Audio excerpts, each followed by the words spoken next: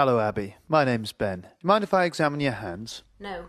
See that the patient is comfortable and in a good position for examining the hands. There are many signs to look for. Erythema in acute inflammation. Synovitis can produce swelling of the metacarpophalangeal and interphalangeal joints. Look for deformities such as arachnodactyly in Marfan syndrome or a rotational deformity after phalangeal fracture. Are there mallet, boutonniere or swan neck deformities? Dupuytren's contracture can cause fixed flexion of the metacarpophalangeal and interphalangeal joints of the ring and little fingers. Look for subluxation and deviation of the wrist and metacarpophalangeal joints seen in rheumatoid arthritis. Also check for extra-articular signs of disease, such as small muscle wasting, vasculitis.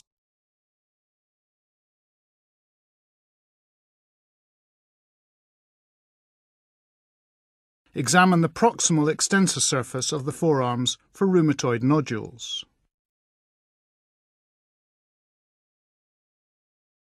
Just going to feel along your fingers. Let me know if it's sore.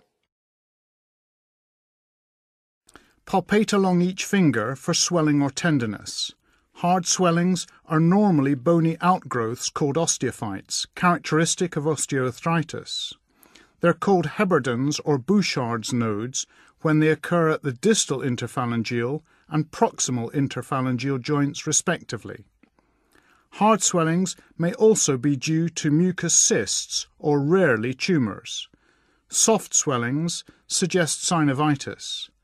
Detect synovitis in interphalangeal joints by gently pressing with your thumb and index finger above and below the joint to detect sponginess.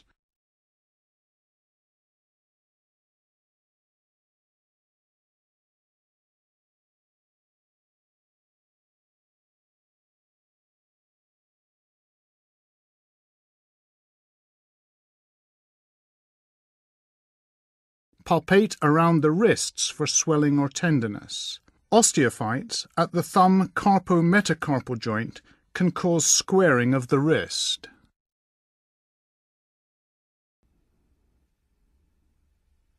Just going to gently squeeze your hand. Again, let me know if it's sore.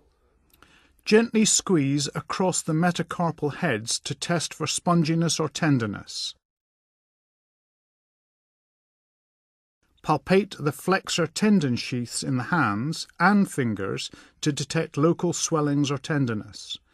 Also feel for thickening in the palmar fascia.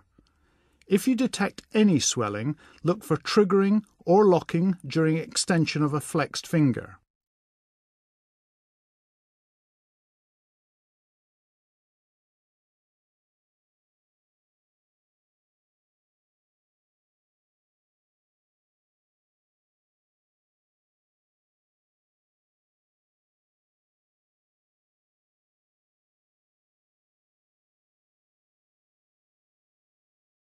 Next, we examine movement in the wrist and hands. Can you just make a fist for me and straighten your fingers out?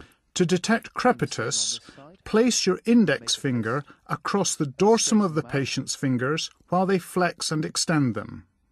And now I'd like you to bring your hand up like that, and then down, and from side to side.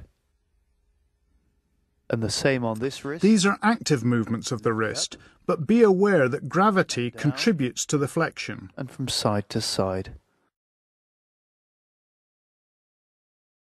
And make a fist for me, please. With the fingers flexed, look in the valleys in between the knuckles. They can be lost in the swelling of synovitis.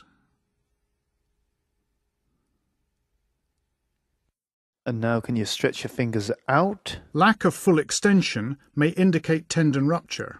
And I'd like you to squeeze my fingers. Test grip strength with 2 fingers inserted into their palm. And now touch each finger with your thumb, like so. Thumb opposition for pincer grips to demonstrate fine motor function in the hand.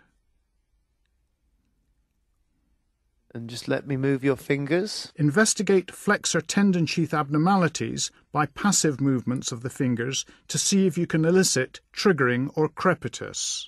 Triggering is caused by nodular tendon thickening or fibrous thickening of the tendon sheath.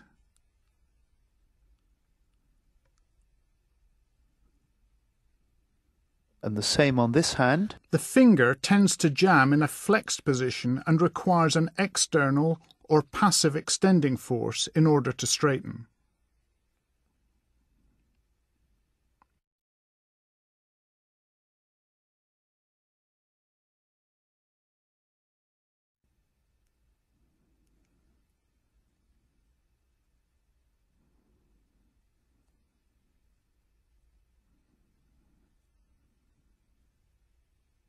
And now can I ask you to press your hands together like that and make a prayer sign? This tests the range of passive wrist extension. And now flex them the other way. And extension. Look for symmetry of the elbow and shoulder positions. The normal range is 90 degrees in each direction.